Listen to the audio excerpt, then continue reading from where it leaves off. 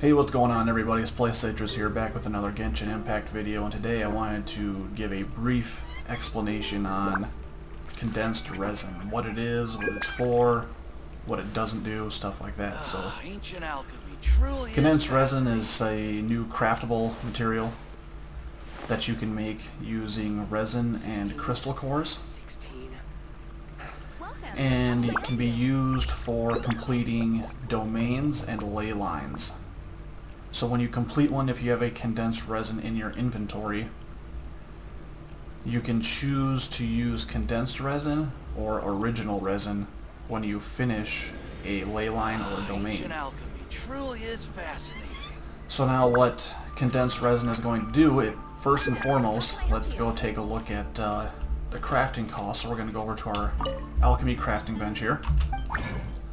And here we've got it right here, condensed resin. You can only hold up to 3 at a time. Like I said, it takes a single crystal core for each condensed resin and 40 original resin.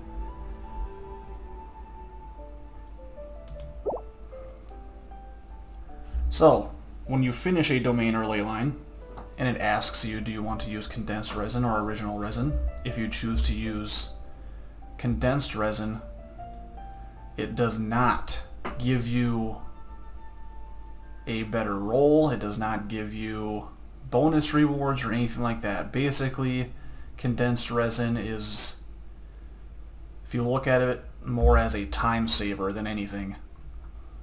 Because what it's going to do is it's basically going to give you twice the rewards because you're essentially using 40 resin to complete the domain or ley line. So like I said, it can be used for domains for extra rewards because basically it takes the rewards of 2 runs and combines them into a single run, and the same thing with ley lines. So I would definitely recommend using condensed resin as more of a time-saving feature. If you know you're going to be running some domains, maybe you're farming some Mora or some XP material, I would definitely consider turning your original resin into condensed resin just to help alleviate some of that time that it takes to do those activities. But anyway, that's going to do it for this video. Pretty short and sweet. Make sure to like, comment, and subscribe, and we'll see you for the next one.